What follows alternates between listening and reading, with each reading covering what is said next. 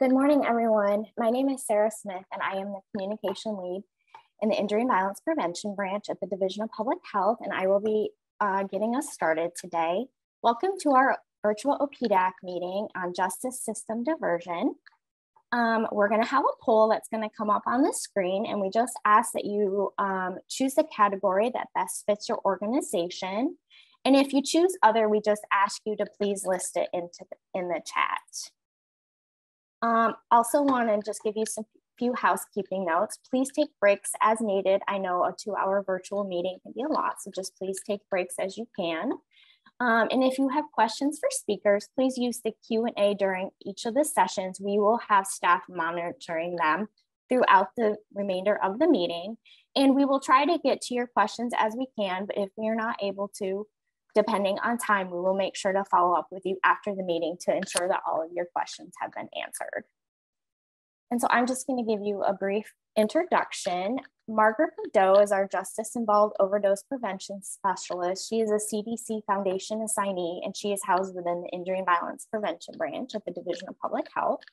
And she's going to open this morning's discussion, and she's going to give us some background on our topic today, which, as I mentioned, is justice system diversion and strategy. Justice system diversion strategies to prevent overdose and overdose fatalities. We are going to have presentations from researchers at UNC and Duke, and they're going to share their findings from groundbreaking landscape analysis of pre and post arrest diversion programs across the state and their evaluation. We are also going to spotlight 2 programs that have implemented diversion programs in their communities to connect individuals who are justice involved to treatment and care and away from further justice involvement. And before closing today's meeting, we will hear from other researchers from the Duke Opioid Collaboratory to introduce the audience to 2 new justice involved population focus articles. And I just want to thank you everyone for all your support who will be supporting us in the chat and who have made this meeting possible today. And now I will turn it over to Margaret. Thank you, Sarah, and good morning, everyone. I'm Margaret Bordeaux, as Sarah has introduced me before. Today's OPDAAC meeting is very true to things we've done in the past, had a justice involved population theme OPDAAC meeting for the last few Decembers and wanted to stay with that theme, but this time looking at justice system diversion programs.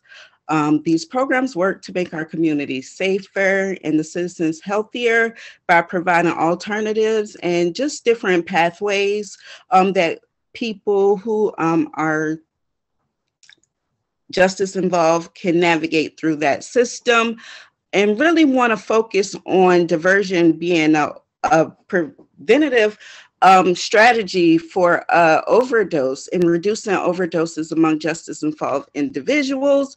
And there's many different ways to look at it, but one of the ways that I always hold on true is that if we know from research that post-incarceration is a riskier time for people who are involved in the criminal system, then the more that we divert them away from incarceration, we will reduce overdose in that population. But again, other ways to practice diversion throughout the system.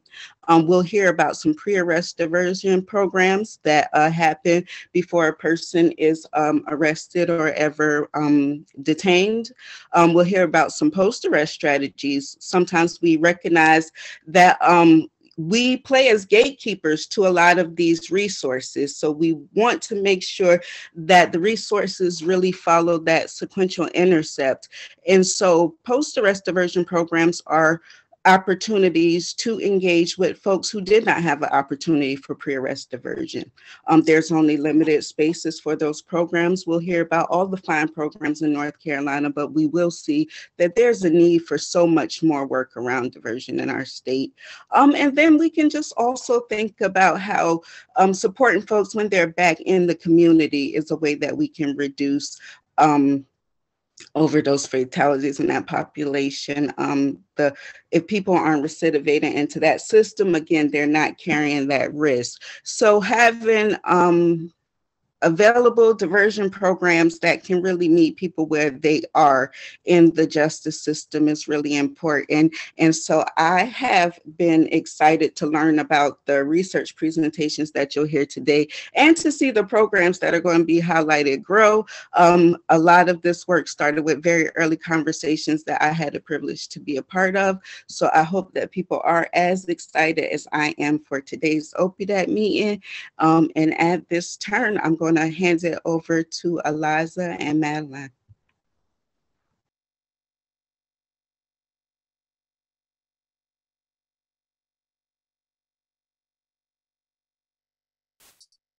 Hello, everyone. So happy to be here. We're just going to set up the slideshow really quick. Can everyone see that? Hearing nothing. Yes, looks good. We can see it. Okay, great. Well, hello, everyone. My name is Eliza Filene, and I'm a second-year medical student at UNC. My name is Madeline Frank. I am a second-year student at UNC in the dual master's program in social work and public health. And we are so happy to be here today on behalf of our team from the UNC Injury Prevention Research Center in partnership with DPH. Excited to start a conversation today about our environmental scan of substance use related pre and post arrest diversion programs in North Carolina.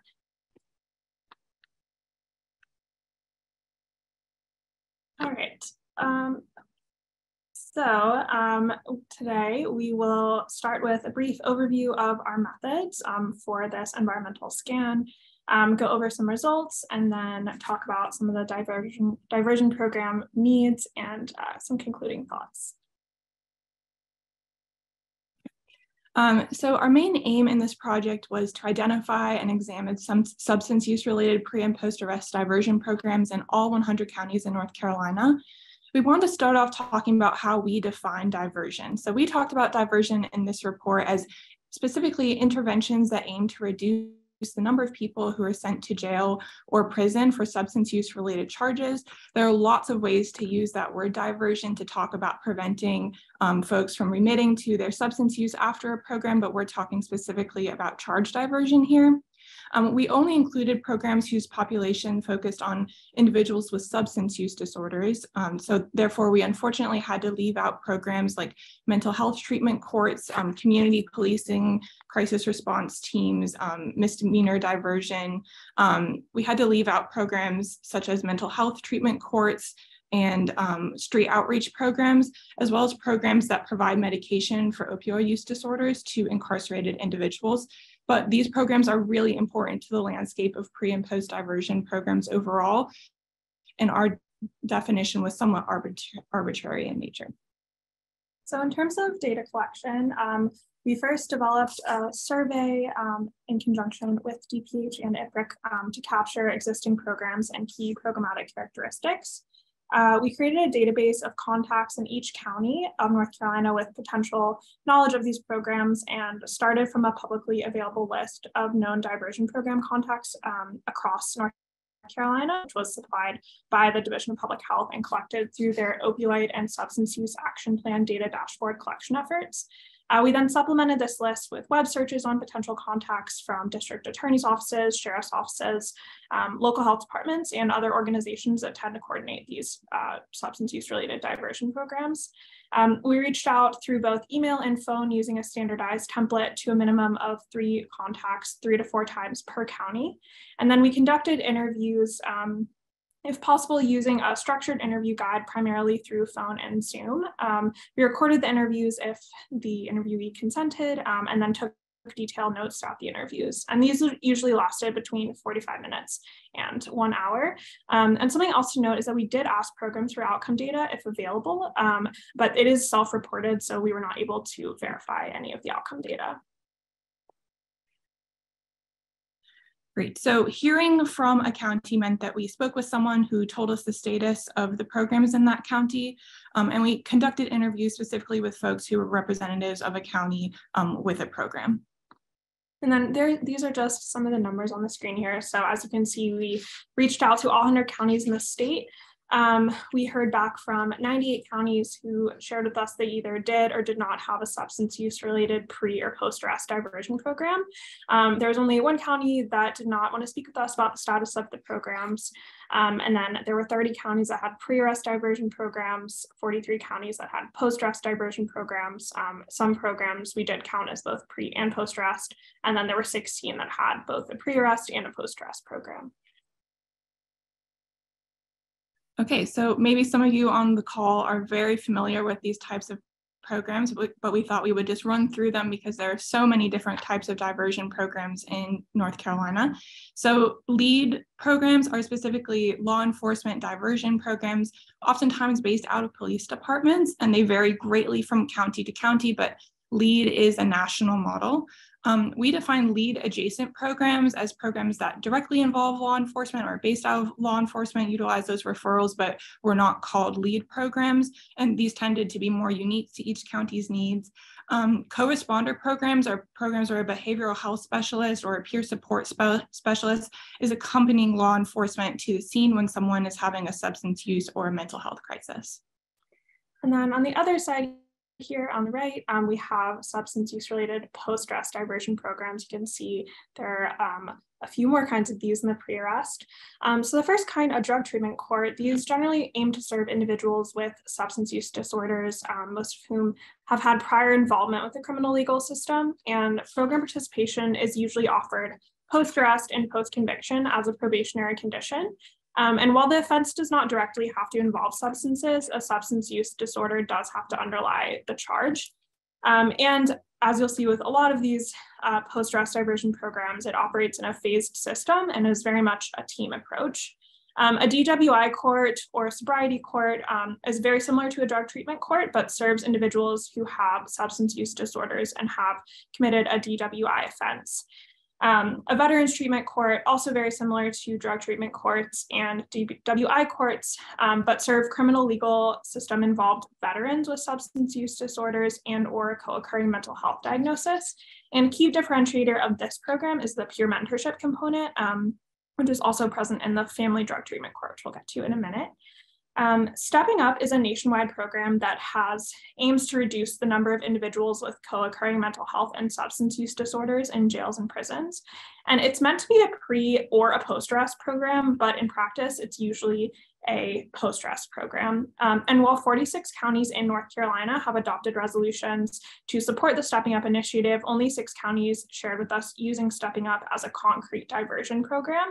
And post-jail booking, usually these individuals are connected to treatment as a conditional discharge. We then had an other category, other post-arrest diversion category, and these were programs that didn't fit into any of the above categories and were highly unique to each county. So just as 2 examples, one was called DATA, or the District Attorney's Treatment Alternative in Forsyth County, which is a 1-year deferred prosecution program requiring Vivitrol injections, substance use and or mental health treatment, depending on the needs of the individual, and electronic monitoring. And another example is a program in New Hanover County called the Underage Drinking and Fake IDs Deferred Prosecution, which is a deferred prosecution program for individuals accused of underage drinking or a fake ID offense. And these defendants complete community service, alcohol education, and observe incoming traumas at New Hanover Regional Medical Center and Recovery Court as a pathway to charge dismissal. So the Prime for Life program is a really unique evidence-based early intervention program, primarily aimed at first-time and low-level offenders who are deemed to benefit from guidance and sort of education around substance use disorders.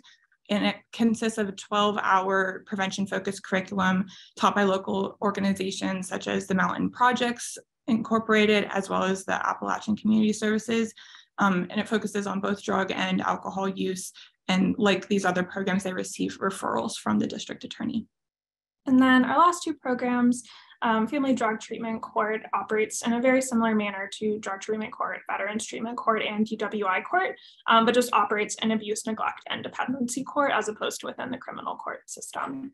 And then the last kind of other category that's not on here, but that we wanted to touch on is 9096 and conditional discharge. So many counties that did not have a substance use related pre or post arrest diversion program cited North Carolina General Statute 9096 as a policy used to divert individuals following arrest.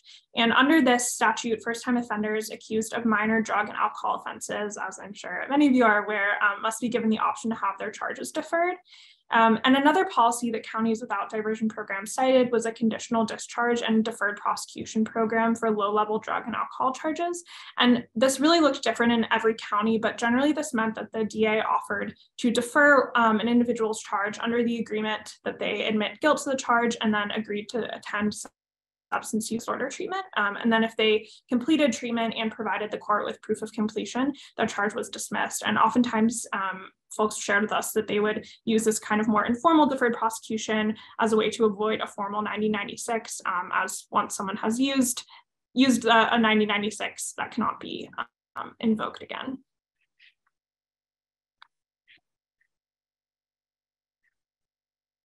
Okay, just to pique your interest, I encourage you to pull up the report after our presentation. This is some of the sections. We specifically looked at pre and post arrest programs in North Carolina, the key characteristics, statistics on counties that have these programs, and these are just some of the sections that you will see. And then this is just a screenshot of a table that we made that is also in the report, which includes the name of each county, whether they have a substance use pre and or post-arrest diversion program, and the year it began, a brief explanation of the program's funding mechanism, any available outcome data, and the best contacts or contact for the program. And we're really excited to have this and hope that folks can use this to kind of see what's happening more broadly across the state and connect with each other. And also something we just wanted to note is that this is in an Excel file and there's a lot more information than first peers. You have to click on some of the cells to expand. Yes, click the cells. We wanted to highlight some of our key takeaways from this environmental scan. The first is that staff are extremely dedicated to these programs, and many have personal connections and experience to diversion and substance use that have drawn them to this work in the first place. Funding was something we heard as a need from almost every single program we spoke with, especially the drug treatment courts, who shared with us their struggles in acquiring funding when the North Carolina legislature stopped all funding for these programs in 2011. And again, we heard about the extraordinary lack of treatment facilities, both mental health and substance use treatment facilities and social service resources more generally in rural counties. For example, one county shared with us that they often had no choice but to send individuals with facilities hours away and across the state for treatment. And programs also cited a specific need for inpatient treatment facilities that accept folks with a history of violent offenses and for high needs individuals with a dual mental health substance use diagnosis. There were many post-arrest programs too, where severe and persistent mental illness like schizophrenia was an exclusion criteria for program participation due to capacity constraints. And this is problematic for several reasons, one of which, as it leaves individuals with severe and persistent mental illness without other diversion options.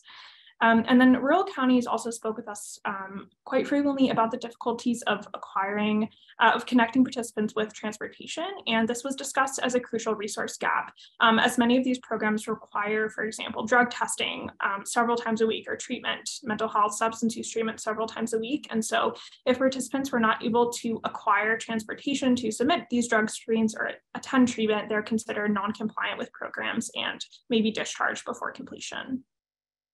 As you may imagine, community partnerships are so integral to these programs. We heard again and again how having law enforcement buy-in and partnerships specifically can really literally make or break a program. And we heard some incredible stories about collaboration in this space. Finally, specifically for pre-arrest programs, counties talked to us about the need for increasing education around substance use among both community and law enforcement in particular. There were several pre-arrest programs that told us about difficulties in getting law enforcement to utilize the programs even after the programs are established, noting that law enforcement may be hesitant to refrain from engaging in programs that they view being not tough on crime. And these pre-arrest programs are utilized, of course, at the discretion of the arresting officer, inherently potentially reflecting officer bias, but also providing an opportunity for education and further partnership. This is especially important to note as higher arrest rates for minoritized and especially Black and Brown folks is well documented. On the flip side, as I mentioned, programs noted that it's law enforcement is such an important facilitator to getting these pre-arrest diversion programs off the ground, and that when law enforcement is eager to engage, they may see great success. We also wanted to emphasize that some of the programs that were most successful that we talked to actually had law enforcement leadership and buy-in at all levels, or were maybe part of creating the program in the first place. And we also wanted to highlight that there is an increased need for technical assistance in data collection, as many counties might not have a manualized data collection process or methods in place and maybe didn't really know where to start. All right, so in terms of next steps, many counties across the state, whether they had pre or post-arrest diversion programs in place or not, recognize the importance of these programs and expressed interest in starting one, if not already in place.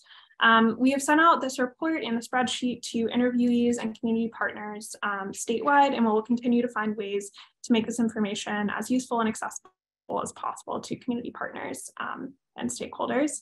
And we've been accepted to present at the Academic Consortium on Criminal Justice Health conference in April in Raleigh, North Carolina. So we're really excited to continue to share our work there.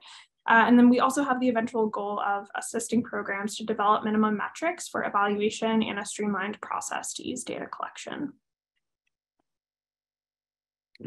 Okay, and these are some incredible resources that our PI Becky pulled, and these all have great resources, especially around technical assistance, bringing a lot of research information together in one place and highlighting the importance of getting both law enforcement, healthcare, and public health all in one place. So we really encourage you to check out these resources. The Police Treatment and Community Collaborative is specifically great for pulling a lot of that research synthesis together. The National Council for Mental Wellbeing also contains a lot of resources, as well as the Police Assisted Addiction and Recovery Initiative. And of course, the LEAD National Support Bureau is sort of the home for the LEAD national model. So thank you so much. We really enjoyed speaking with you all. On the right here is a little screenshot of our one pager, which you all should receive later. And at the bottom there is a link to the report and the spreadsheet. Thank you. Thank you. And we'd love to take any questions now.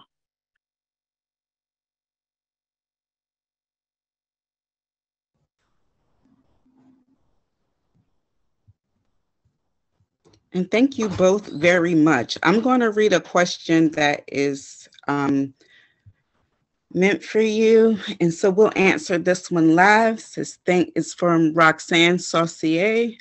Thank you for this presentation. We know from other UNC research that Vivitrol treatment carries a higher risk of overdose than methadone or buprenorphine treatment and is often not individuals' preferred treatment. Did you look at what percentage of these programs allow all three FDA-approved forms of medication for opioid use disorder? Yeah, so thank you for this question. This is definitely a really important point. We were not able to look at which programs exactly allowed all three FDA approved forms of MOUD, but that is definitely something that is of further interest. And I think that we also found that it was of further interest for the people who were heading up the programs themselves. So thank you. And I do know that for some programs that chose to use Vivitrol, it was specifically a form of MOUD, I think, that was allowed in that carceral setting. I think some other forms like methadone and buprenorphine were not allowed in certain settings.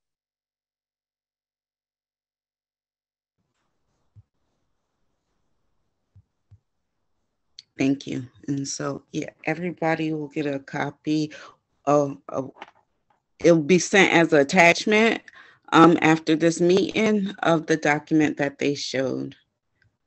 I see Other question in the chat, is there any effort to coordinate the drug diversion response across the whole state of North Carolina? So I don't know necessarily if that's a question for you two, but I would love to see if you have a response. We hope to see that, and that was something that we were just so excited about with this report, is just the chance to get everyone's names in one document, the chance to make a living document that we hope can change over time. We hope that you all message us like, hey, you forgot XYZ. That's the point of this, is to start the conversation and to create the beginning of a conversation that can hopefully get everyone on the same page and share resources and contacts. Yeah, and just to kind of echo what Eliza was saying, something we heard a lot was that people who were, running these programs even might not have known what was happening in the county over. And so, yeah, just like Eliza said, we really hope that this is useful for folks across the state and to really connect with each other and try to have a more coordinated effort, although we know it is quite difficult, and, every county's needs are very different. And something that was exciting for us is a lot of times one of the first places we would start was the DA's office, and getting to talk to those folks and then talk to the folks who are working more on the ground, and sometimes even connect the two of them was just a great example of how there's so many connections to be made in unexpected places at all levels.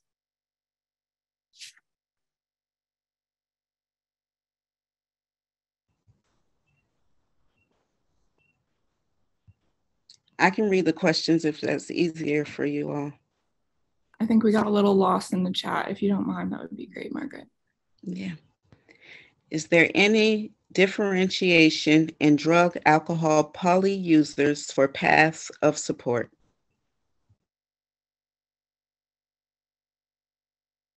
I think a lot of times the resources are in the same place in the county. And we saw some differentiation, of course, where, programs that were specifically for folks in alcohol use recovery, and then some specifically for opioid use or other drug use disorders. But I think a lot of times it is the same place. Yeah, and a lot of the programs categorize folks with multiple needs as just like high risk, high needs individuals, and those those paths for support did tend to be pretty similar.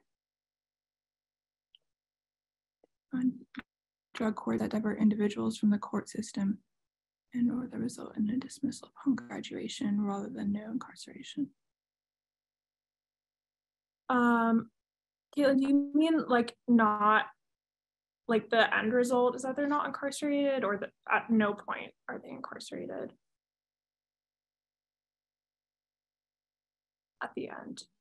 Yeah, I mean, most of the drug courts, their goal was to divert the person from incarceration. So ideally the person never ends up incarcerated. There were some programs that use what they call like quick dips. So as sanctions for not maybe meeting certain goals or requirements of the program, they would kind of put people in jail or prison for a day or two. But the goal, not dismissal of the case at the end. I think usually the case was dismissed if the person was able to fully complete the program. I will say, I mean, these completion rates looked different for every program across the state, but in general, the completion rates did tend to be pretty low, oftentimes in the 20 or 30%. But I do think dismissal was the goal. Yeah, dismissal was the end goal. And, folks may be in like sort of a probationary state while they're completing the program, and then the case could be dismissed at the end. And same with lead programs, that process looked a little bit more unique for each county or program. Maybe sometimes the lead program just looks like getting someone into the program and they're never, their arrest isn't ever fully processed because it's happening so on the ground. But I think with drug courts, there is more specific. There is the case, and then at the end it's dismissed. Does that answer your question, Kate?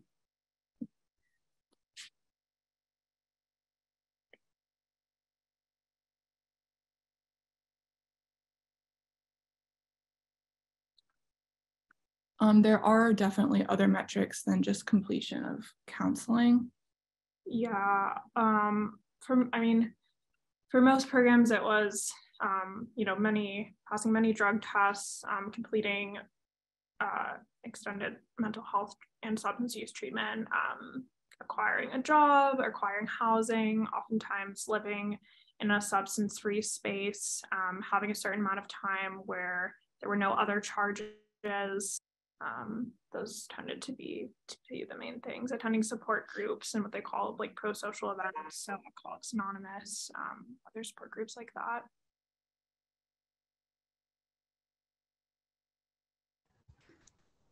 And so there are more questions coming in. We need to move on to the other presentation. Eliza and Madeline, I ask you if you can answer via the chat. No, also we have Scott Presherbell who's going to help support in the chat, but also the Q&A. Maybe we can't answer the questions live, but we can do it by text, or if we have time towards the end, we can circle back. But thank you both very much for that presentation and those findings. And thank you, everybody, for those really good questions. And as we move forward, I'll try to read the questions and the comments out loud because there are some folks who have joined us by phone and they won't be able to see the comment section. But yeah, all great questions and comments. I'm really into the conversation today, everybody. So thank you for all of the support and conversation in the chat. We will turn it over to you now, Allison. Thank you so much. Great. Thank you, Margaret. Let me get situated here.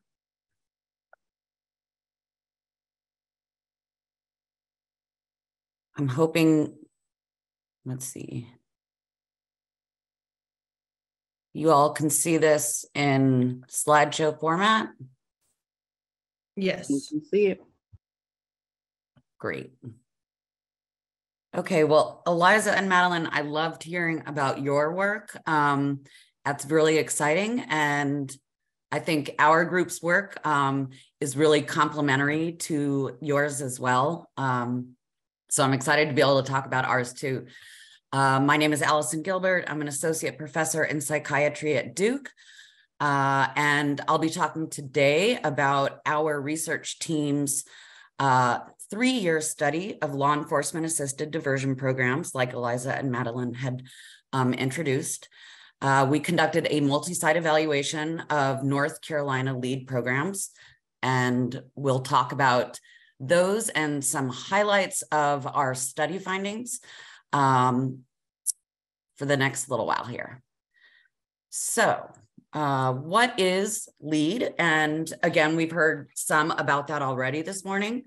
Law enforcement assisted diversion is a pre-arrest criminal justice diversion program that aims to serve people in the community who use drugs and are at risk of being charged with low-level criminal offenses. LEAD is really a progressive and unique collaboration between multiple community partners, including law enforcement, case management providers, clinical providers, district attorneys' offices, and other community stakeholders. So how the program works is that law enforcement will encounter individuals in the community who do use drugs and often are at very high risk of being charged with low-level offenses that they may engage in those behaviors to help them be able to sustain their drug use. So that can be possession of paraphernalia, possession of illegal drugs, low-level petty theft, shoplifting, that sort of thing. What the program offers is the opportunity for law enforcement officers who are encountering individuals with these circumstances, often multiple times, over the course of time, gives them the opportunity at their discretion, and if the person is determined to be eligible, to refer individuals to the program in lieu of arrest for low-level criminal unlawful conduct. If they do opt to make a referral to the program, the law enforcement officer then transfers that individual over to lead staff agency person. And that's usually a case manager. Ideally, there's a warm handoff where the case manager for the program can come to the scene of the referral and engage the person. They can then move along to the case management office for an in-depth intake assessment. At that point of the intake assessment, the lead staff assesses the wants and needs for resources and services for the individual that's coming into the program. And then from there forward, lead staff and outreach workers, case management, peer support services aim to connect people to a range of resources that they may want and need. Those can range from social services, it can be emergency services like connection to food, clothing, temporary housing, assistance in helping somebody secure longer term housing, connection to treatment services if participants in the program are interested in engaging in treatment. LEAD, though, is really rooted in harm reduction principles, and the objective there and main purpose is to meet people where they are in their journey through drug use and potentially into recovery.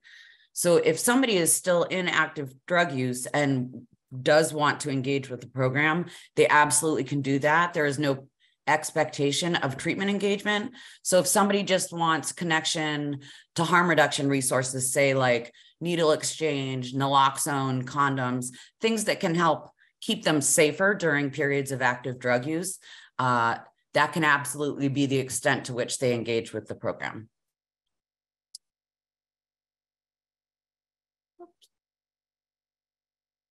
So LEAD was first developed and implemented in Seattle in 2011.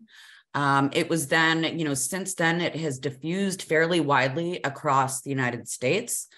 And we were particularly interested in studying LEAD in North Carolina.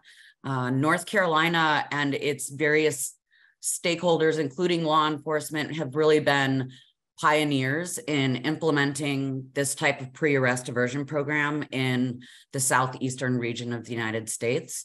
The current LEAD programs that are actively operating are Fayetteville, Wilmington, Washington and Beaufort County, Catawba County, Burke County, and Watauga County.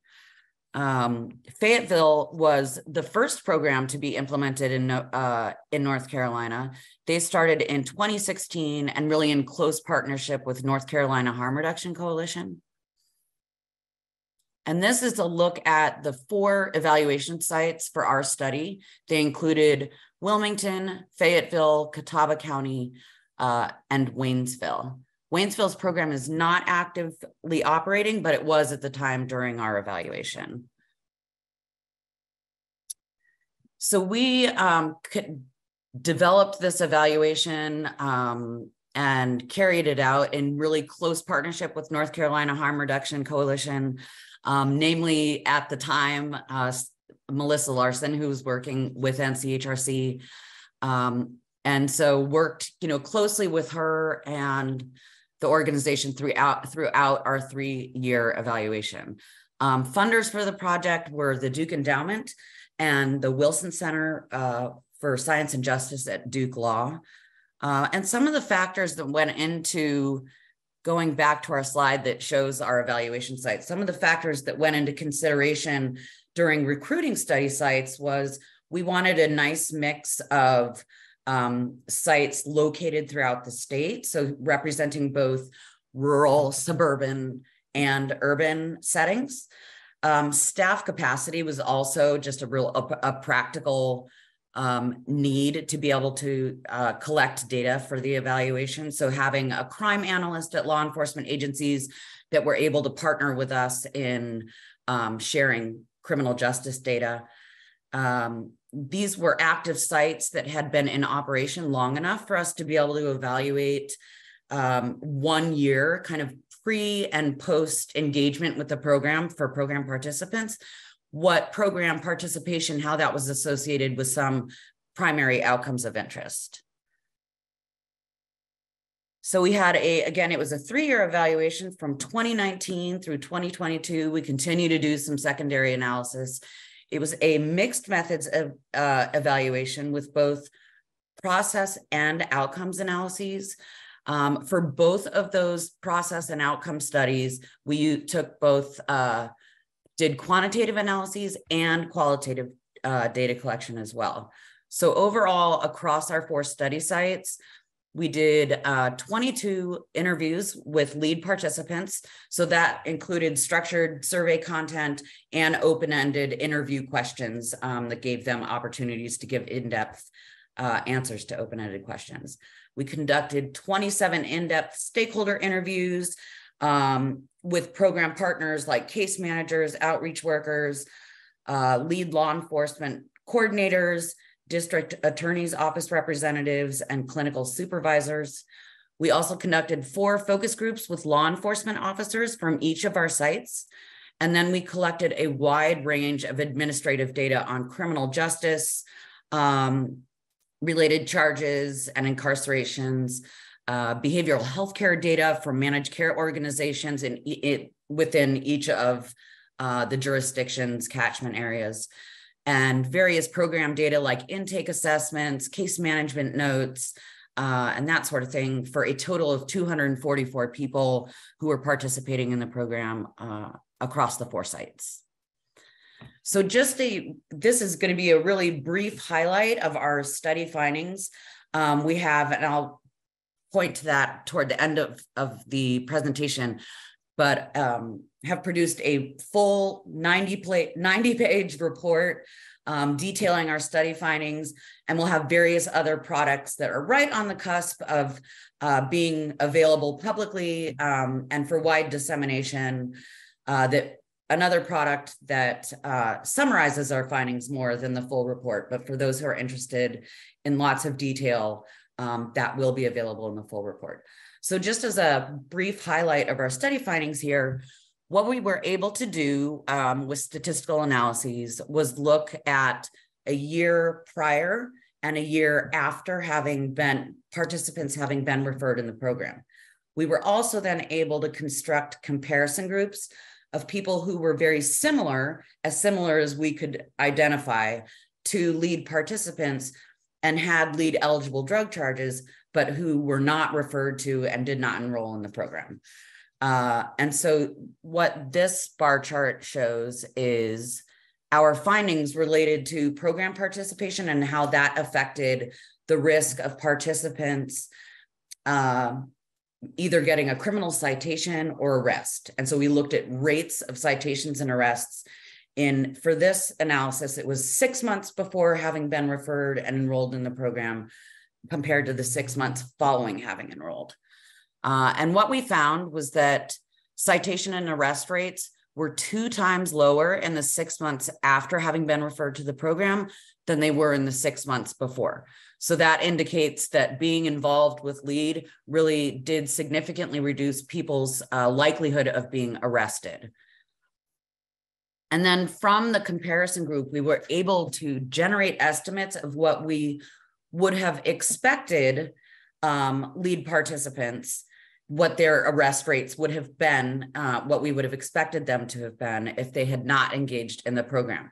And there too, we found that the actual arrest rates after having engaged with the program were 2 times lower in the 6 months after they had been referred, compared to what we would have expected their arrest rate to be if they had not engaged in the program. We also took a look at services that people expressed interest in receiving and being connected to at the time of their intake into the program. And then also the extent to which, or the proportion of program participants that received those types of services during program participation.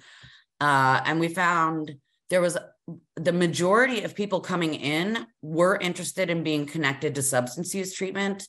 And that's interesting too, because where the program does not impose treatment expectations, there really still was a lot of interest among participants coming into the program and being connected to those services. So close to 70% expressed interest in substance use treatment of some kind.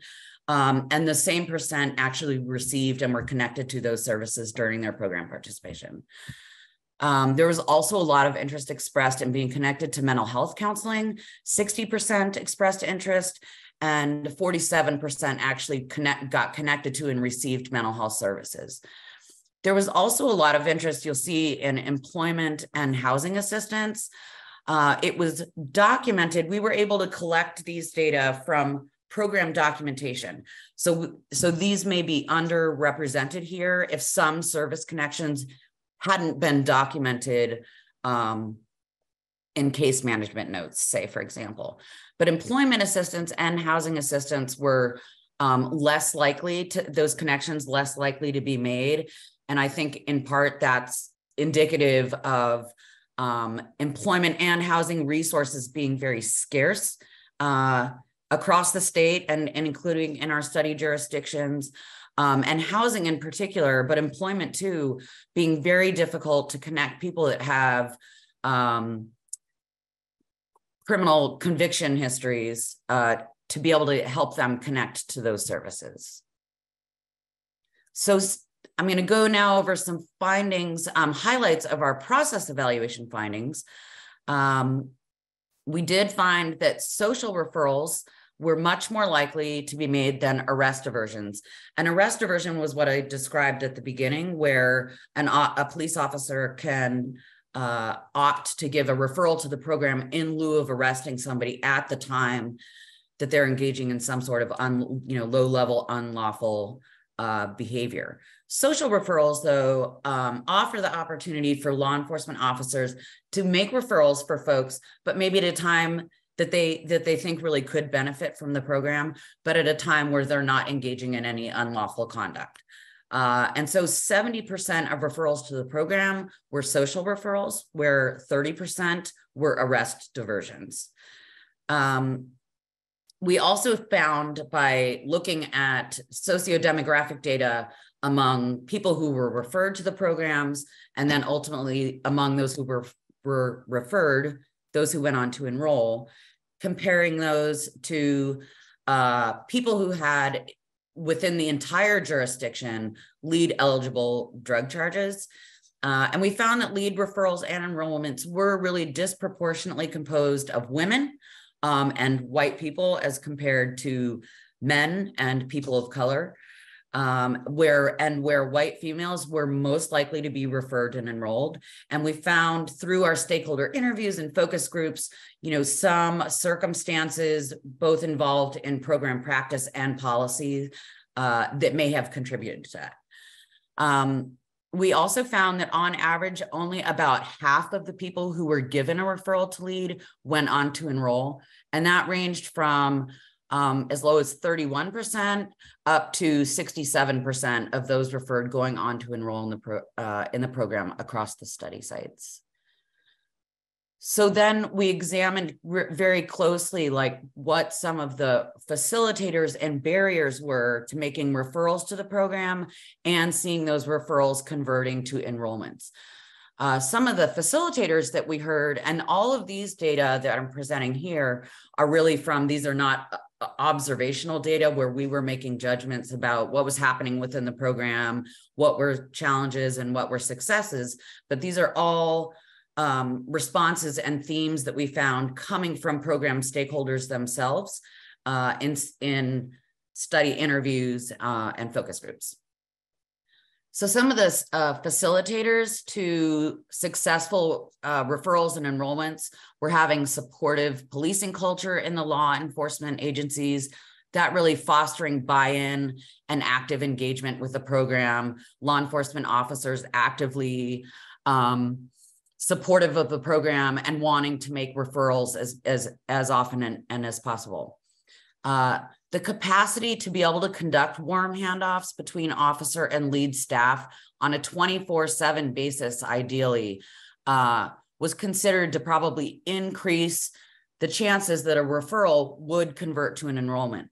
In the cases where warm handoffs weren't possible, the referring officer would give case management information, contact information to the individual they referred.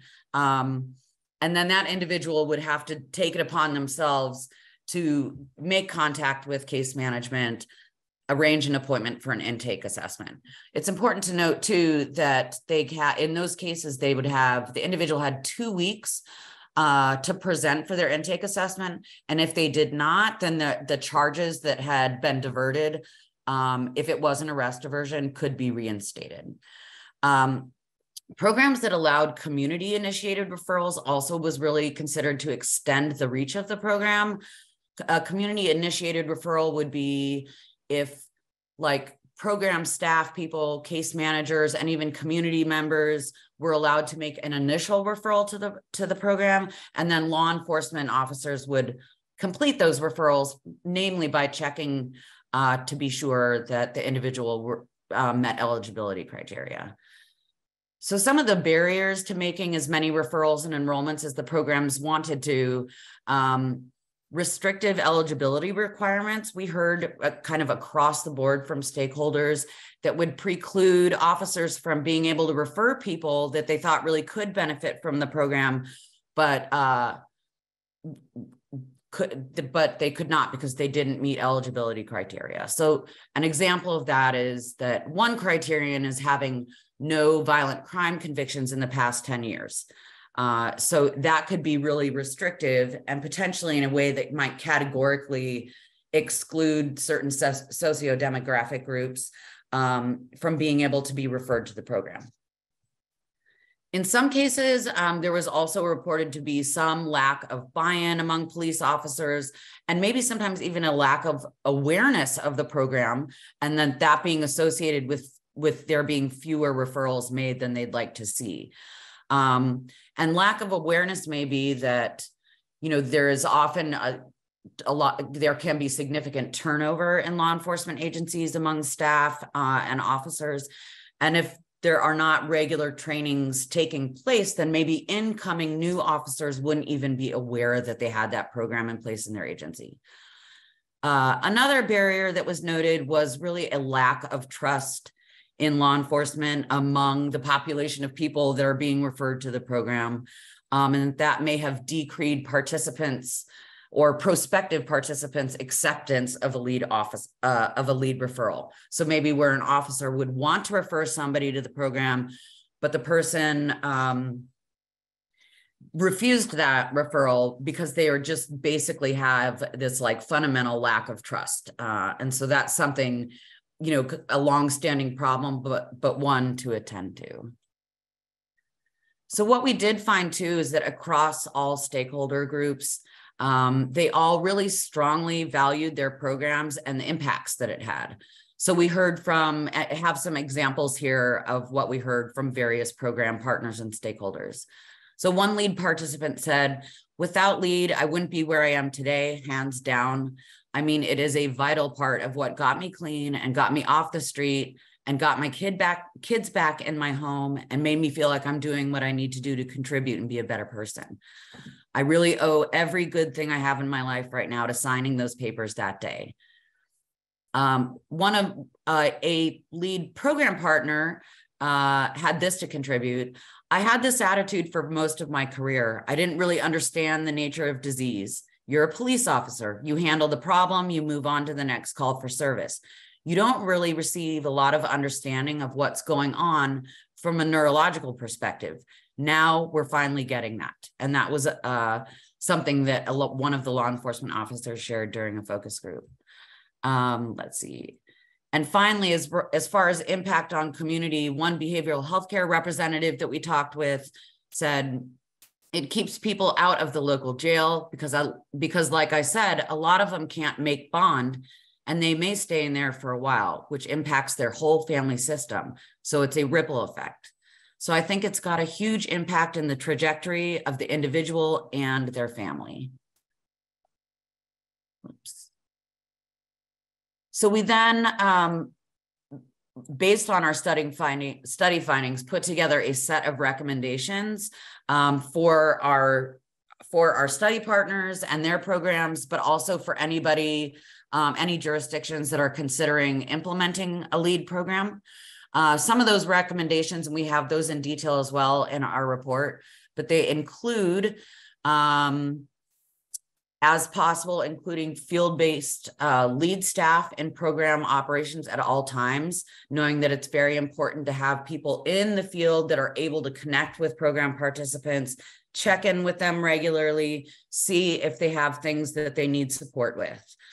Another recommendation, like I'd mentioned just a minute ago, is to hold regular office trainings that are grounded in training on harm reduction principles, and practices, ways in which their programs have been successful. And that would really be in the interest of increasing program awareness and buy-in among officers to get them to make as many referrals as they possibly can. Another recommendation is to review program policy around eligibility criteria and consider expanding eligibility and loosening eligibility criteria to be as inclusive as possible of people who use drugs and could benefit from program services. We also recommend and have a separate document that details, gives detailed recommendations about data collection for programs, but recommend that they really systematically track demographic data on referrals, including people that were not given referrals, but who may have been eligible, and also including for people who were offered referrals, but declined them. And that could really help with targeted outreach to neighborhoods or socio-demographic groups that are not getting referrals as much as others that might be within the jurisdiction. We also make a recommendation to aim for warm handoffs from law enforcement to lead staff at every referral as possible. That's often dictated by program staff capacity. Often their lead related work is kind of just in addition to all of their full-time work that they have in their case management responsibilities. So there's a lot of strain on capacity for program staff there. And finally, to encourage and strengthen engagement both by participants, but other community stakeholders to get as much buy-in for the program as possible. So this is just a quick look. I mentioned before, like exactly what we're doing in terms of disseminating our study findings. We have this full 90-page report. We've got a policy brief that we're developing. We have a summary 4-page report that reflects the highlights of the 90-page report. And then we've got this, this document that offers detailed recommendations for lead programs and what kind of data collection and tracking they can do themselves within their own programs to see how operations are going and if outcomes, if they're achieving outcomes, referrals, enrollments, in the way that they'd like to. So I'll stop there, and I wonder if we have any time for questions, we could do that. And Ria, if you're on and would like to join for any Q&A, that'd be wonderful.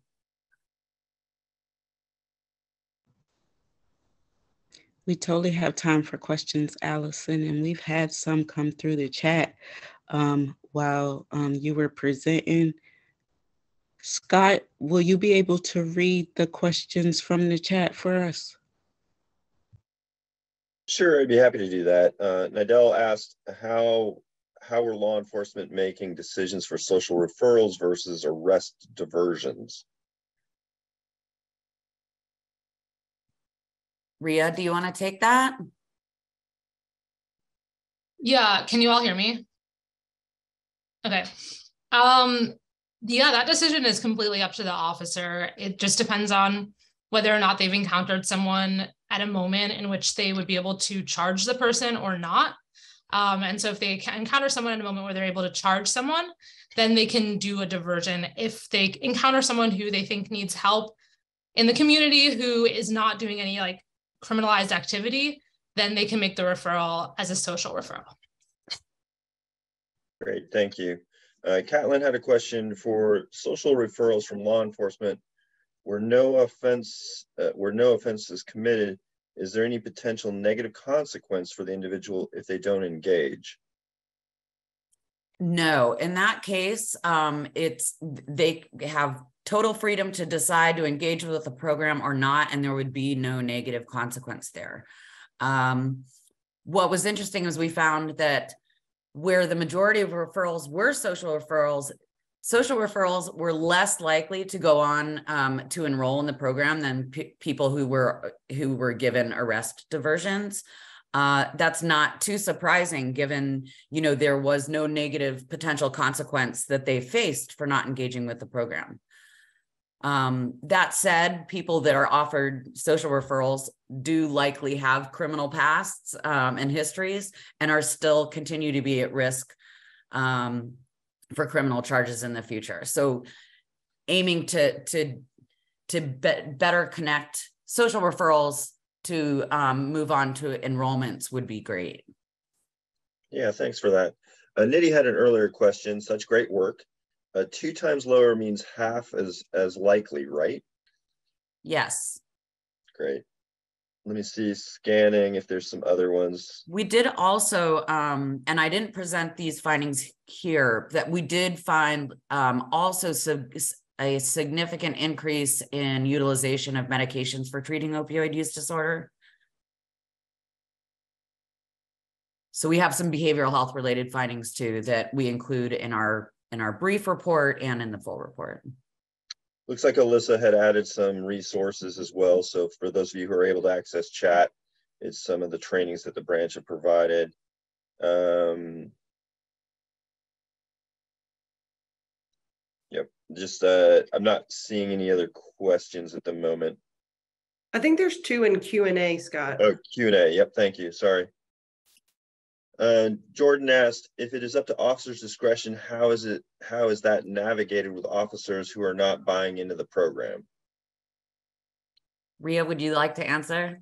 Yeah, so that was the crux of a lot of our findings, which is that an officer who does not want to make a referral to lead does not have to at any point in their career as an officer. So we found that a lot of law enforcement agencies, there'd be a small group of officers who were in fact making those referrals and a larger group that were not making them. And the reasons for that, according to the officers who did make referrals, ranged from those other officers who weren't making referrals just not knowing about the program, not opting to be trained in the program, not believing in the values of the program, not believing that the program will work. So there's a large range of reasons why officers might not make a referral, and they aren't required to. And we go into like many details about that in our report. Yeah, thanks for that. That's the report is really incredible. So I definitely recommend folks take advantage of that. Molly also had another question. Great presentation. For arrest referrals, do you have any breakdowns of the types of charges they were facing? Yeah, it was the large majority were either possession, drug possession, or paraphernalia. I think about 70%. Does that sound right, Rhea? Yeah, and for 3 out of the 4 sites, it was even much higher than that.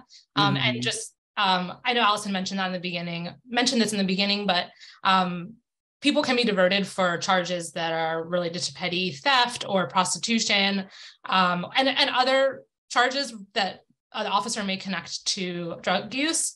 But we really weren't seeing that most of the officers at the sites were making diversion referrals for those types of charges. Thanks. Another question.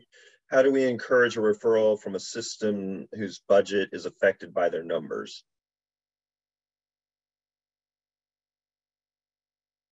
I'm not sure that I entirely understand the question, but what I can say is all of these programs, and across any kind of programming in North Carolina and around the country, really faces a lot of constraints around resources. And we find that too. So even if you can get a successful referral and even enrollment in the program, the programs are limited in what they can connect people to in terms of services and resources, just because they're often scarce. And I think that you see that's especially so in rural areas. But I think, systems and agencies' budgets is a running challenge. But I think we can still, given resources that are available, I think it is still worthwhile to encourage referrals and enrollments in the program.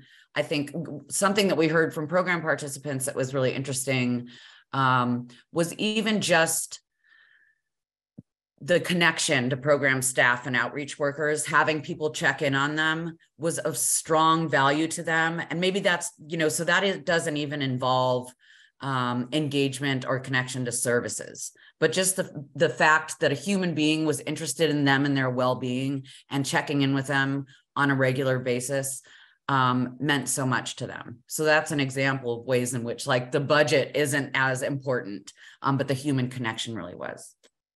Yeah, good. Thank you. Dr. Gilbert had asked, do you provide ideas on ways to get officer buy-in? Rio, do you want to take that?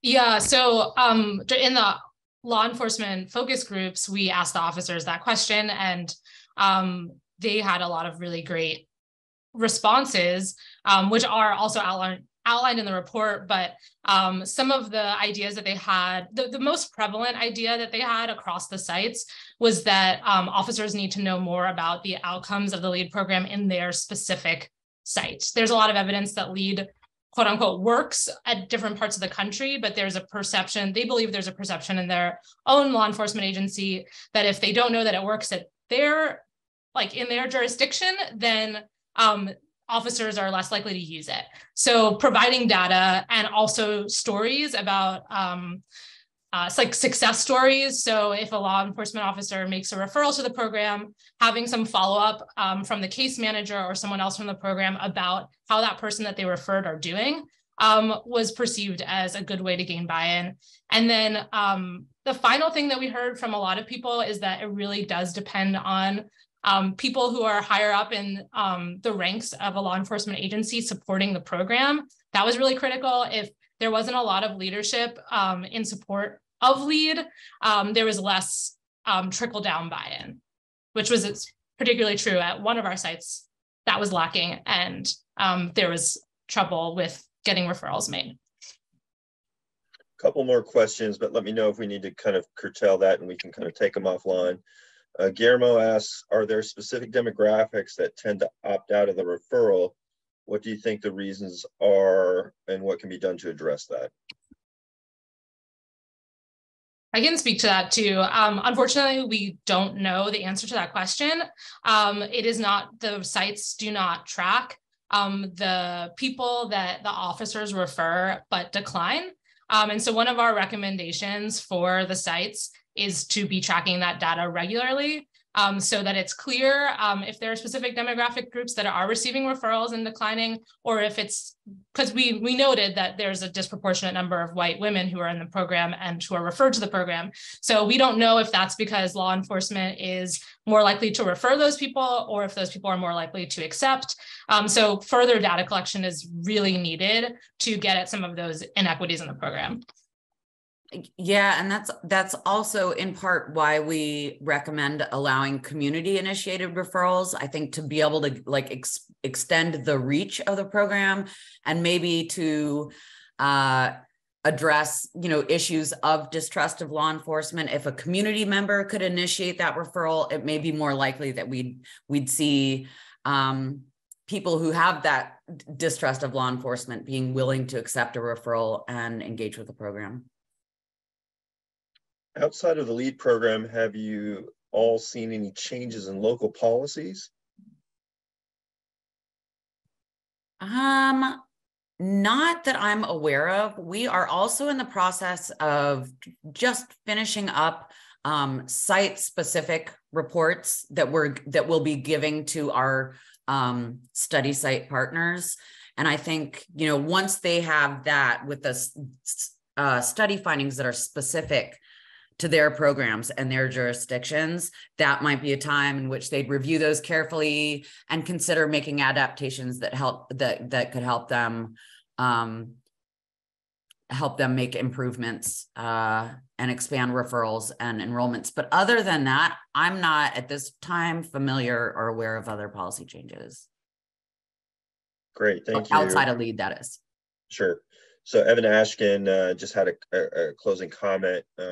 We're doing TA across the state with lead and lead adjacent programs with the North Carolina Harm Reduction Coalition, the Duke Opioid Collaboratory. As your data showed, connecting people to housing is a significant challenge and likely a common impediment to successful engagement. So with that, we do have another question coming in. Again, if I'm running over time, let me know. Do you have a sense if lead programs housed within LEA work better than those housed at an outside agency? Rhea, do you want to answer? Yeah, I wouldn't say that our sites were necessarily housed within a law enforcement agency or housed in another agency. It was really more a collaboration across multiple agencies. So it's hard to answer that question because I don't think any of the sites were really structured in such a way that they were housed within a specific agency. Okay, thanks for that. All right, I will turn it back over to Margaret. Thank you all so much. Thank you. Thank you, Scott. And thank you so much, Allison and Rhea. That was interesting to learn. That was a very incredible body of work. And I like all the products that are coming out of it. So thank you all very much for that. We are going to shift a little bit now into some more community-based presentations. Very thankful to have all of the research that is supporting the work. But we want to spotlight two programs who are really putting these things into practice. And so we will begin with Coastal Horizons Source Program. And then after we hear from them, we will hear from Robeson County Diversion. So thankful to those community-based partners for joining us today. All right, good morning. I am going to get my slides set up. Let's see. Okay. And as everyone else should, oh, hold on.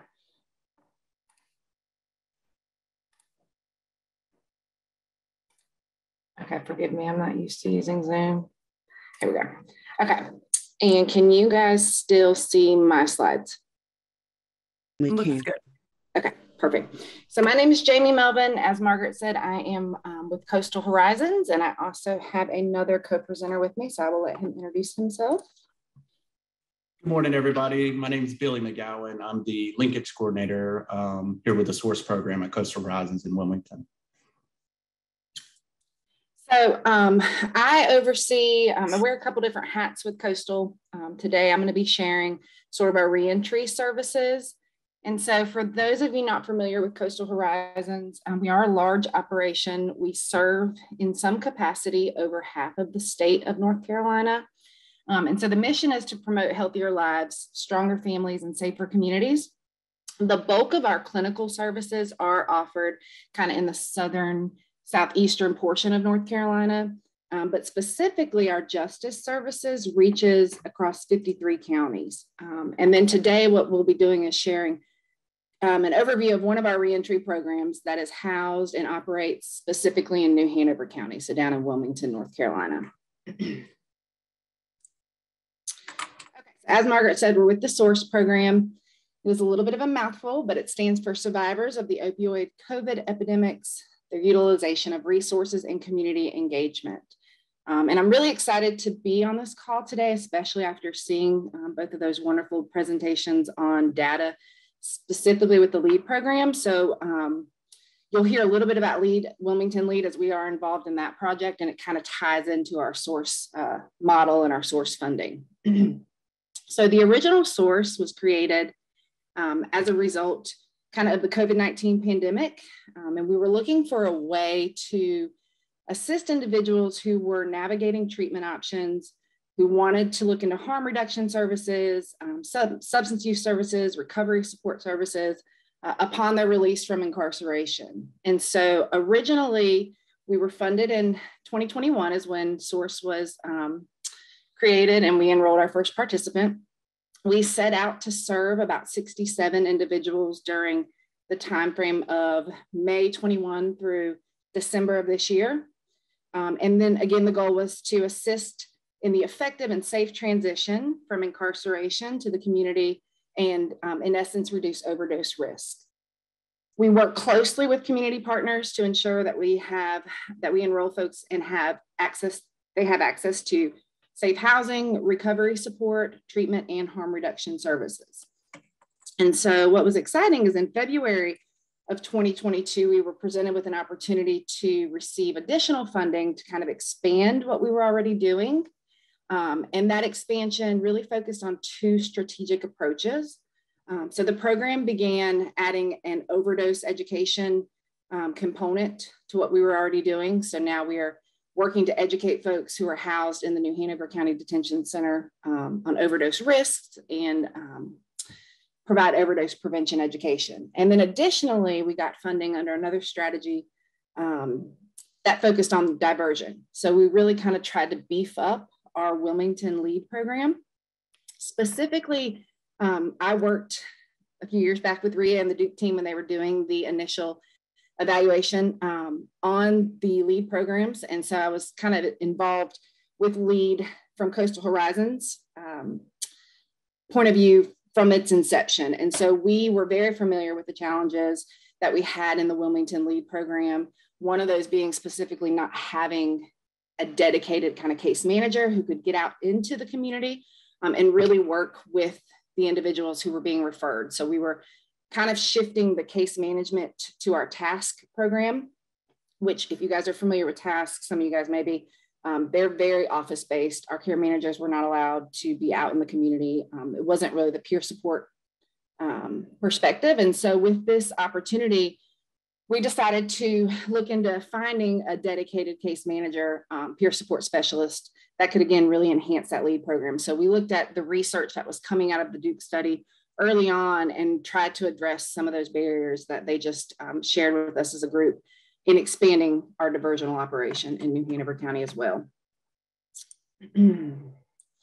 So again, we were able to expand. We added a position to the SOURCE program. And so we now have an additional peer support specialist. We initially had the linkage coordinator, as Billy stated, and then a peer with SOURCE. We added another peer who focuses both with our reentry population and heads up the LEAD case management and community outreach with our LEAD program. I will say, sorry, let me backtrack. One other benefit of the additional funding is that we were able to provide our LEAD participants with the same services that you're going to hear that our SOURCE recipients receive, or participants receive. And so initially, LEAD was really kind of an in-kind operation. We had a collaboration from multiple stakeholders in the community, and we linked individuals with services that were available through pre-existing funding streams. And so with our SOURCE funds, with the expansion, we are now able to offer, we have a specific dedicated funding stream for some of those services that we did not have before. So we can offer them paid housing in a recovery home. We have that case manager dedicated to working with them specifically on goals such as employment, education services. And so what you're looking at now, it's probably very small and hard to read on the screen, but this is our logic model. So kind of what we do, it's an overview of kind of what SOURCE looks like. And so basically the target population is adult men and women who are incarcerated and they're at risk of overdose. And again, those individuals who are involved in our LEAD program in Wilmington. Originally, SOURCE was really focused on New Hanover County Detention Center, which is still the bulk of where our referrals come from. Staff are able to go into the detention center and provide services pre-release, link with individuals and build that rapport before they are released into the community. But we have expanded and we do accept referrals from other detention facilities. So some of the state prisons have reached out after hearing about our program, and staff have been wonderful in coordinating with caseworkers and getting participants screened via the phone before their release. And if they're coming back to New Hanover County, really linking with those individuals and getting them set up with our program so that they have a soft, warm handoff when they return. And so kind of what it looks like vaguely, and I'll let Billy sort of give more details, but staff receive the referral, they'll initiate with the individual, or again, the caseworker, they'll initiate that screening process pre-release. They'll help them develop a collaborative transitional plan That includes an array of service linkage, so medical, housing, transportation, employment, substance use, or access to harm reduction services. And then we provide ongoing case management and peer support.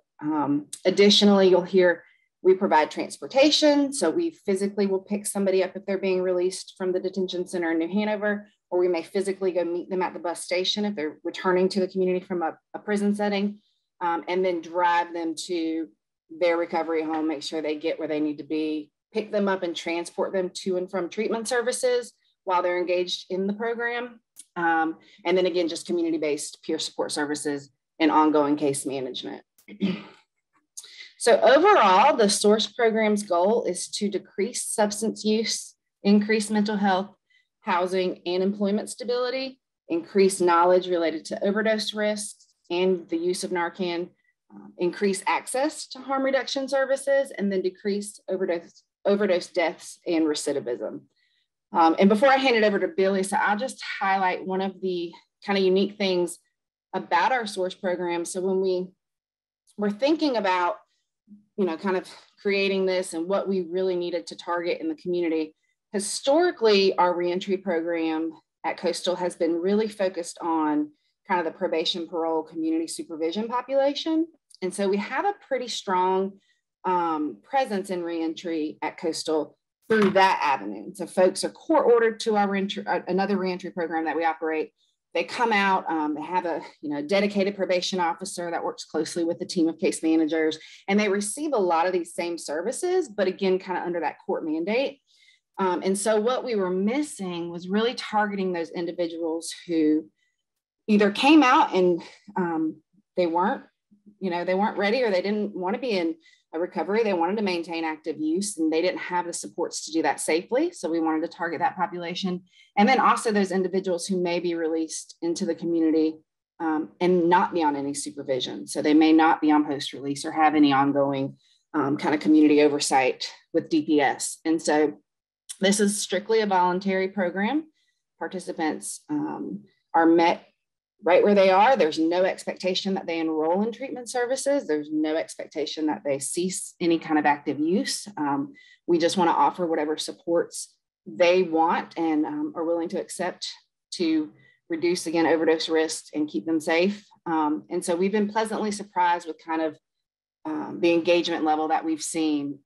And we are hoping to kind of move our reentry focus in the future, kind of keeping it in this continuum of let's serve everybody and have a place for everybody, no matter where they fall on that recovery spectrum. And so now I will turn it over to Billy.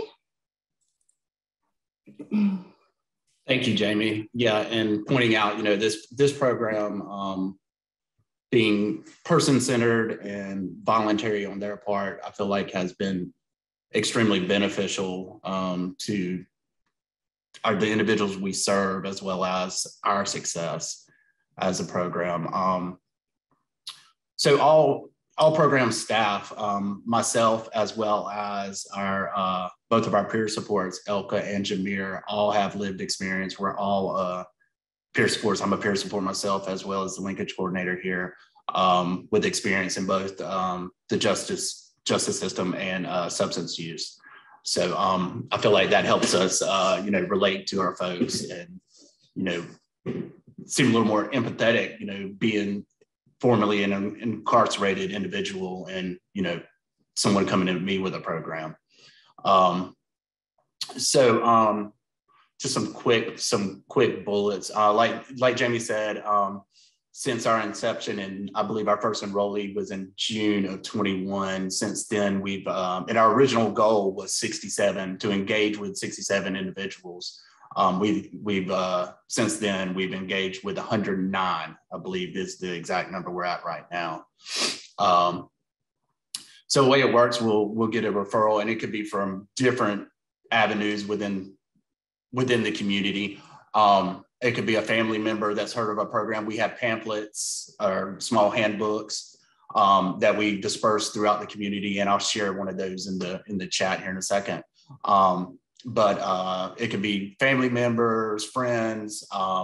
We have here in the New Hanover County Jail, like Jamie was saying, we have another diversional program here Coastal Horizon, so we have some rapport within the jail, but we have a liaison Community One inside the jail to where all of the housing unit or blocks within New Hanover County Jail, they have, all the folks have a kiosk that they have access to.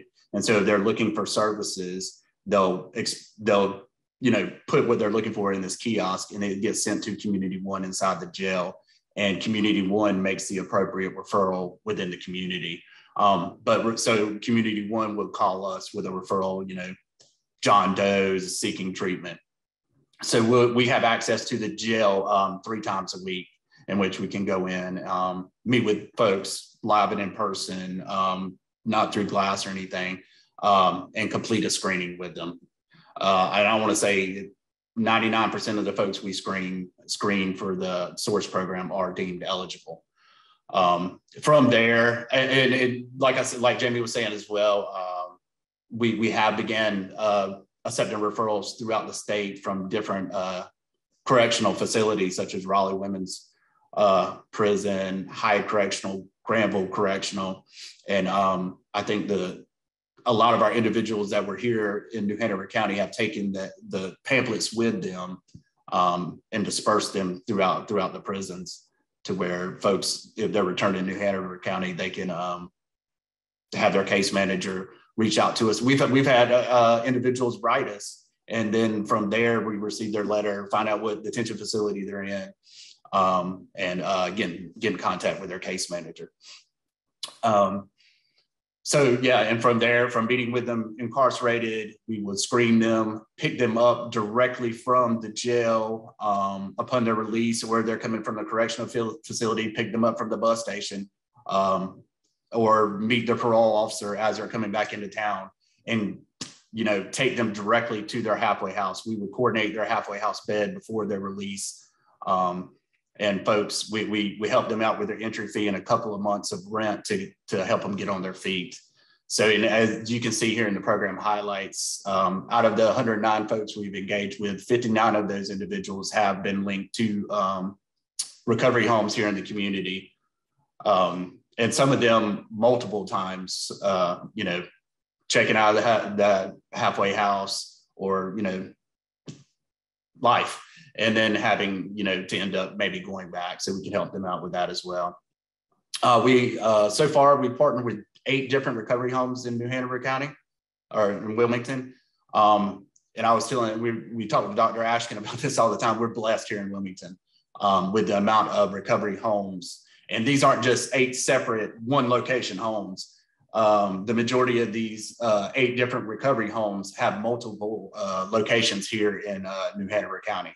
So they're able to accommodate our pretty large influx of individuals coming out of incarceration. Out of those 109 folks that we've engaged with, so far, 78 of them have engaged with outpatient treatment services. And that could be IOP, individual sessions. The bulk of them do engage with treatment services here at Coastal Horizons. But if they wish to do that elsewhere, we accommodate that as well. And we also help them out with transportation to and from if their treatment hours are during business hours. Then we do have some IOP groups that start in the evening as well. 38 individuals have been linked with employment. So our peer supports have built rapport with different job sites throughout the community. And I want to say we've had 7 different individuals working over at J. Michael's Deli here in town, straight out of incarceration. One of them got promoted this past week to a management position. So we're stoked about the different jobs, and they'll reach out. They'll actually reach out to us via phone, via email, asking if we have anyone looking for employment. And like we were saying before, we do have a designated van that is our SOURCE van to help our SOURCE and lead folks with their daily transportation needs. That's to and from IOP, to and from medication management, their MAT, as well as job interviews. Anything we can do to help someone to not wind up back. Our slogan, we want to help them stay away from blue clay, and blue clay is the road that our detention facility is on. Out of those 109 individuals, 72 of them have accepted Narcan on at least one occasion, some, multiple kits. I've had at least 2 individuals report to us, that they've used the Narcan on other individuals in the community. One of the folks, we dispersed the nasal Narcan, and she had used, it comes with the 2-pack. She had used one day on the bus and the other dose the next day downtown. So, and 39 of the 109 folks have engaged with MAT services once they're released from incarceration. So the way that works, like we would already have pre-release have their CCA. We have a designated clinician down at Coastal that we correspond with to have the appointment set pre-release, so that our MAT folks they're put ahead of our other folks that aren't MAT, so that when they're released, he can get them in for their clinical assessment and move them on to meet with the physicians to get their MAT started ASAP. But yeah, and as you can see in this picture right here, it's a little blurry, but this is from our last graduation down at the bottom. This was this last month, Thanksgiving, and there are 10 individuals altogether from both of our reentry programs that completed that day. If any of you are ever interested in attending one of our celebrations or graduations, reach out to us, because we have them probably about every 3 to 4 months. They're truly touching to hear some of the stories that are shared. So thank you all.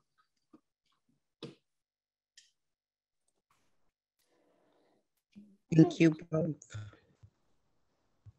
So we will open it up to any questions. I can read what's in the Q&A now, Jamie and Billy. Is the lead case manager a case manager or a peer specialist? It's really important for the field of peer work that they are not placed in roles outside of their scope. Correct. So our lead, our position that was created, that lead funding, he is a certified peer support specialist. He's actually also a community health worker, which was something that we were able to accomplish under this funding stream as well. But he does provide the case management services. So one of the things, again, we saw with the LEAD program in Wilmington is that kind of that case management umbrella was originally under our task program. And we just really lacked the ability to maintain a consistent peer in the community. So we worked closely with the coalition, the Harm Reduction Coalition in New Hanover. But between turnover in agencies, turnover at Coastal itself with our peer supports and law enforcement, we really had a lot of challenges kind of getting a consistent face, if you would say, for the program. And so Jameer has definitely been that consistent piece. And so he's from the area. He's got a background working closely with, being involved with law enforcement and the justice system. Folks know who he is in a lot of our kind of target areas and the community. And he has done a fantastic job really getting out there and promoting the LEAD program. And so he provides that kind of, I'm going to walk right beside you as a peer support, and then does meet that case management need. So it's a little bit more informal of case management, if you want to kind of look at it that way, because before, again, we were sort of just kind of lumping folks under our task umbrella. A lot of folks that have encounters with law enforcement in the community have either previously been to task or know what task is. And so they really affiliated our LEAD program with like, I don't want to be, I'm not on probation. I'm not going to task. I don't want to get involved with that. And so we just implemented this position to really kind of separate and meet that need for the LEAD program. But he is a certified peer support, and I'd say the bulk of his work is done under that peer support umbrella. Thanks, Jamie. We have another question. Housing is such a huge need throughout the state for people who are at risk for overdose. It's amazing that you have a funding stream that assists people in getting housed. What are the rules and regulations of this housing? Can you give suggestions to other counties on how to receive funding for housing? I kind of take the first half of that and then turn it over to Billy, because I truly, it's been staff that have built these relationships. But kind of from the program management side, we initially went after funding specifically for housing with our other reentry program when we sought out some SAMHSA funding. And so that was one of the things back in 2018 that they were highlighting in their announcements. And so we made a dedicated budget line for recovery housing. And, you know, we kind of partnered with our local recovery home owners, said, look, kind of what's an acceptable weekly rate? You know, what would you guys be willing to accept from us? And then we based on budget, what can we afford per participant to kind of include in this funding? And so initially we paid 12 weeks of housing in our other reentry program. And then a few years into that, we realized that one of the things we didn't discuss and we didn't really cover was sort of that initial entry fee. And so we were met with some challenges where we might be able to place somebody, but they were struggling to get the entry fee because that entry fee can be several $100s up front. And if you're coming out of incarceration, that's great, we can pay your rent, but if you can't get in the door, we found that as a challenge. So we've learned, and then when writing the source proposal, you know, we specifically ask for funding in the budget to say, we initially started, I think, 8 weeks in this funding stream and said, hey, we'd like to dedicate X amount, $250 for a recovery entry fee. And then we agree to pay 8 weeks worth of housing for the individuals. And we've been blessed with this funding stream to have a little bit of flexibility in that 8 weeks. So some folks, you know, by the 8-week mark are able to pay their rent on their own, or they have lined up independent housing and they're ready to move back to another location and they can pay rent independently. Or we've been able to extend that for an additional month for some of our folks that may be still engaged in IOP and not quite working full time or not at a place where they can pay that rent. So using that housing really as an incentive for folks. That's probably the only regulation I'd say, Billy, that we have is if we're going to do an extension, we're really focused on kind of the folks that are engaged. So again, with Source, you can be at any level of engagement. We kind of flow you from inactive to active. If you're not interested in engaging in any services, you don't have to. We don't have the expectation that you do. We'll just be here when you're ready to, if you choose to at a later time. So the folks that get that extension are really our folks that are engaged. And for whatever reason, it's a good fit for them. But I think ultimately the housing piece has been huge, one for our referrals, but the partnerships we've built in the community with housing has really been all at the staff level, and it's just kind of snowballed. Yeah. And the housing partners, like Jamie said earlier, like we do have the other reentry program, and previous to me coming over to the Source program, I did work with the other reentry program. So I was fortunate enough to have the opportunity to build some of the community relationships with the housing partners. I remember when I first started, it's just going around and introducing yourself, helping them out with drug screens. Like if they need, instant drug screens, we bring those over to them. Whatever it may be. I think one of the other questions that Margaret read was the rules of the recovery homes. Is that correct, Margaret? Yeah, just asking what are some rules or regulations? So the majority of the recovery homes that we partner with are abstinence-based. So unfortunately, someone comes in and they, admit to usage or test positive. They're typically at the recovery homes, they're tested, they're in the home 2 to 3 times a week. So when someone typically tests positive, I'll get a call from the halfway house manager. Hey, John tested positive. He's going to have to go. Or, depending on what substances it is, I should say, sometimes, they test positive for THC, they'd be willing to give them another shot, just as long as their levels can be monitored through their drug screens. But usually each individual recovery home that we partner with, they have a different set of guidelines and rules. We don't try to influence that too much because they do have other individuals that are coming to their housing, from other sources in the community. And I'll add that one of the things, again, as we continue to try to find additional funding and grow our reentry services, one of the things we have always talked about is having the ability to pay for housing that's not necessarily recovery home housing. So there was some time during COVID with another funding source that we were able to kind of pay for temporary emergency shelter. And so we were able to put folks in a hotel room or, pay for something short term. But we have looked at long-term trying to seek funding so that maybe we could pay a deposit fee for an apartment complex or help someone out with application fees or link them to a private landlord and pay for, again, housing that's not necessarily recovery home housing. So that is kind of one of the service gaps or areas that we continue to kind of seek out and target as we're looking for additional funding. But again, in Wilmington, just like much of everywhere, housing and affordable housing is always a barrier in and of itself. So yeah, the justice involvement is just an additional barrier for folks. Thank you both. We have 2 more questions, and we may have more in the chat, but I'm really focused on the Q&A right now. Do you have issues with your partnering organizations using harm reduction versus abstinence or medication compliance?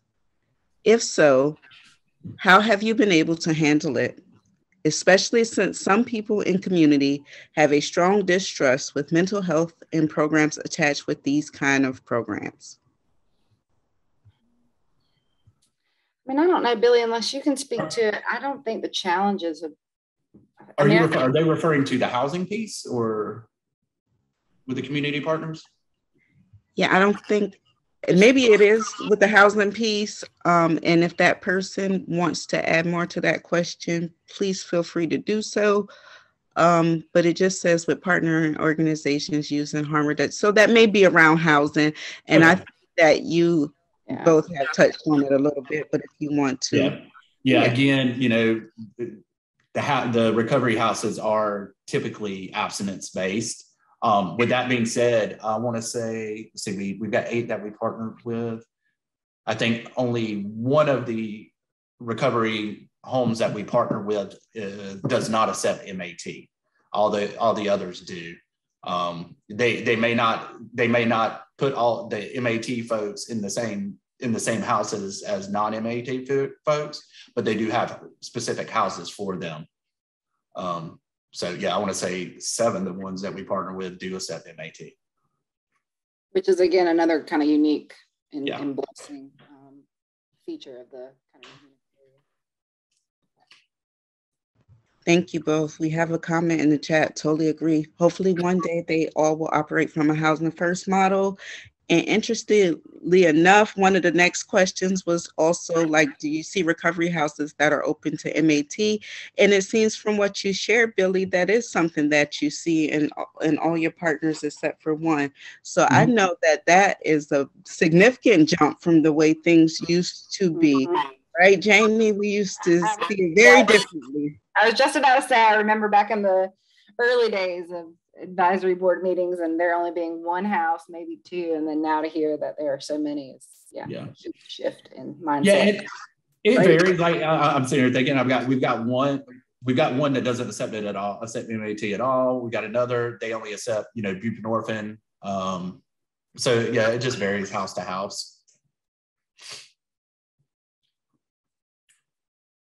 We have an additional question that says, are the houses that you partner with Oxford houses? We have partnered with Oxford houses. I prefer, I'm not gonna say I don't. We've got our local homegrown recovery homes that I partnered with beforehand, but we have partnered with Oxford houses. It's not as easy to get the referral in for an individual or get an individual accepted into the Oxford house. Say if I get a call, like we said, we screen folks while they're incarcerated. And public defender, if I get a call from a public defender, hey, we're getting him into court tomorrow, I need him, so I can't, in Oxford House, you have to set up an interview and find out if they're accepted or not through the community. from the interview. The recovery homes we partner with, I can get someone accepted via text if need be. So, but we have partnered with Oxford Houses, yes. Thank you both. Some really rich conversation going on in the chat. If you all get a chance to participate in that, a lot of praise for the graduation coming from Evan Ashkin. I think he's attended one of the graduations in the past, and just a lot of conversation around some of the things that you shared. Thank you both, Jamie and Billy. We're going to move on now to another program spotlight, and we have Hollis McNeil here from Robeson County's diversion program. And so thank you for joining us today, Hollis.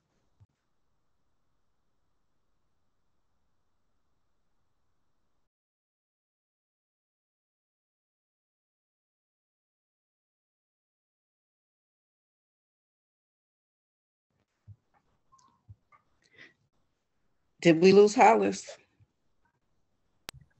Not seeing her name on here. Let me see.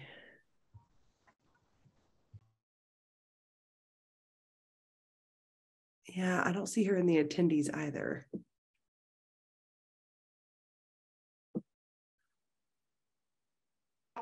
Hollis had joined earlier. I had saw the box open.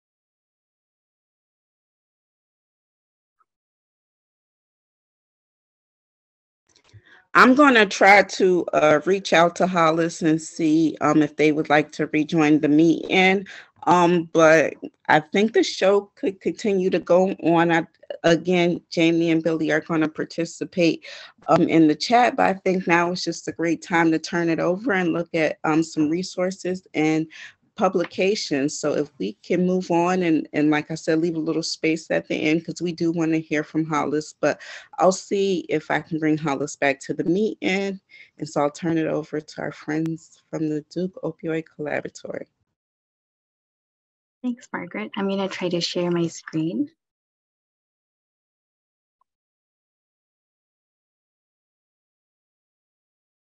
Are you all seeing the screen? Perfect. Great. So thank you for inviting us to present our work today. My name is Yu-Jung Choi and my colleague Hillary Chen, and I will share our qualitative studies in medication for opioid use disorder and overdose prevention efforts in criminal legal settings in North Carolina. To tell you a little bit about us, we're from the Duke Opioid Collaboratory, housed in the Department of Population Health Sciences at Duke. Through our work, our goal is to save lives, reduce stigma, and mitigate the harmful impact of drugs using a harm reduction approach. Today, we'll briefly share two of the projects in our portfolio.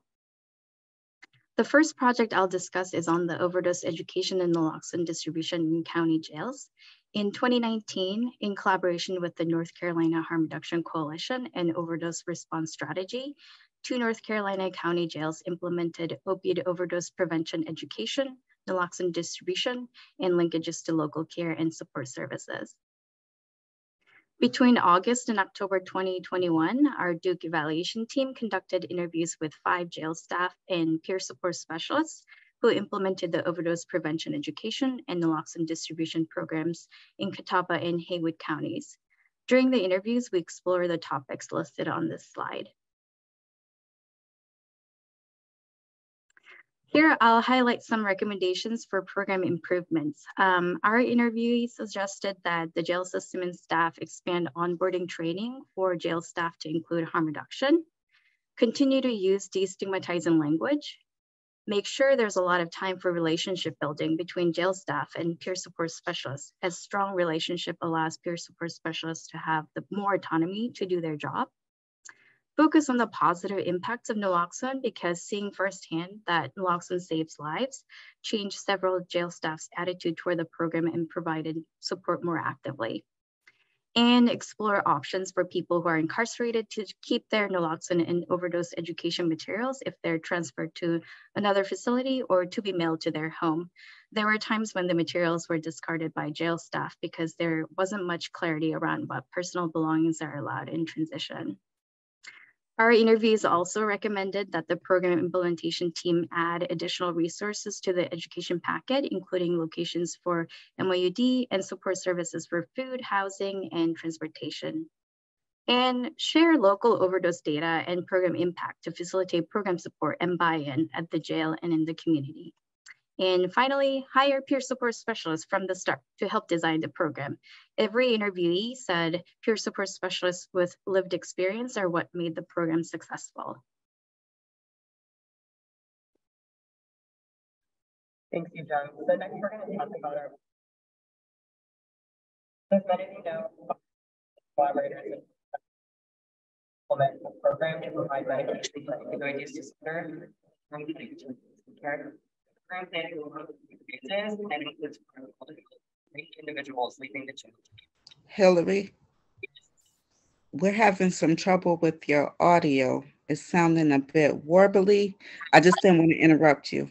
No problem. Let me see if is it a little better now? Much better, thank you. Great, yeah, and sorry, my voice is probably a little hard to hear as well. I'm sick right now, so bear with me. All right, so I will move on from that slide. It's kind of just background, and everything I think you need to know is on that slide as well. Hillary, now it sounds like an echo. I hate to be like that worrisome person, like a gnat in your ear, but yeah. Not at all. Thank you for letting me know before I go on. Let me mute myself for a second and see if I can make some rearrangements.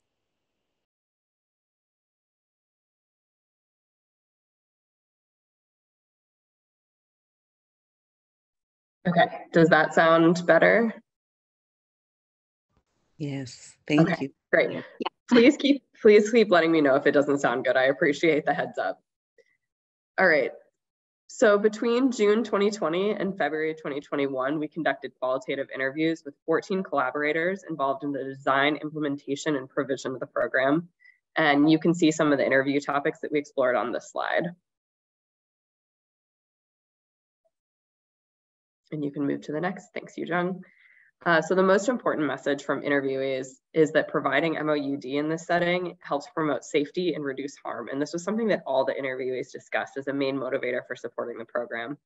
Some of the other key recommendations included the prioritizing, assessing available local resources, especially for linking individuals to care post-release, was important so that programming can be tailored to your specific context. Identifying champions that can advocate for the importance of MOUD and help design and implement the program was incredibly important. Engage diverse stakeholders in the design and implementation process.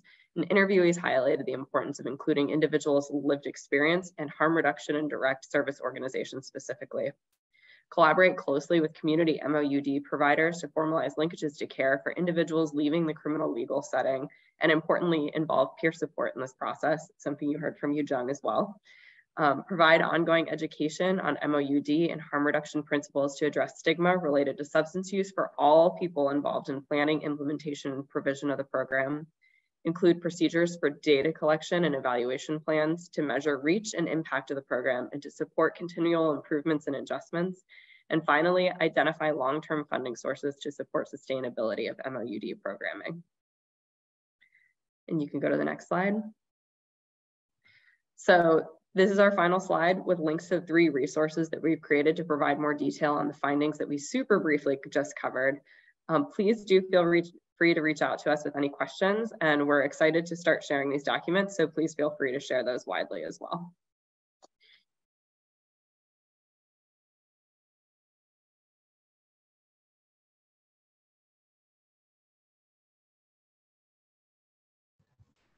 Thank you both. And so we were looking forward to another presentation from a community-based program, Robeson County Diversion. And so we won't be able to do that, but we're really excited to look at some of these programs in practice. Thank you so much to the representatives from Coastal Horizons. That was a really informative presentation. I'll say thank you from the bottom of my heart to all of the researchers who participated in today's meeting, seen and unseen, because like, again, I'm like, I want to know that too. These are all questions that people have, and as we've seen through the chat and through the discussion, just like much more questions. These are all of the things that people want to know as they think about employing these strategies in their own communities, right? And so when I'm providing TA to programs and they want to know what's working, what's not working, how did programs navigate certain challenges. These are all of the questions that form the research that we were presented with today. So I don't know if you all know just how helpful some of these things will be to carry these conversations forward. So I thank you all for joining us today. And thanks to everybody. The chat was really powerful too. And so, yeah, I'll turn it over to you now, Sarah. Thank you. Thank you, Margaret. Can you guys all see the slide on the screen? Yes, it's just not in full screen mode. Oh. Well, I put it there. Okay, now can you see it? No, but we can see the slide. Anyway, I don't know why it's not doing it. So hold on. I'm just gonna tell you all what I'm gonna say anyway, so it doesn't matter. So I just would love to say thank you to everyone who presented for us today. This was just, I find these meetings so helpful. I learned so much from everyone, every single OPDAAC meeting. And so thank you so much for taking the time to share all this useful information with us. Thank you to everyone, Margaret and everyone on the planning team who made this happen today. It takes a lot of teamwork to get these meetings pulled together, and every single meeting, I am just amazed at all of the work that we do in this state. The recording and the slides and also the one pager will be distributed to our OPDAAC listserv once the meeting recording and then the PowerPoint slides are made available. I will send that out to our OPDAAC listserv as I mentioned, and they will also be posted on our DHHS OPDAAC webpage within the next week. And then I just want to let you all know that our next meeting is scheduled for March of 2023. We're still working on determining a date and a topic, and this meeting will be held in the hybrid format. So we will have the virtual component and then the in-person component at McKinnon Center. And as soon as more information is finalized, I will make sure, and the date is finalized, I will make sure to send that out through our OPDAAC listserv. And again, thank you all so much for such a great meeting. And I hope everybody has a safe and relaxing holiday season, and we can't wait to see everybody in 2023. Have a great weekend, everybody.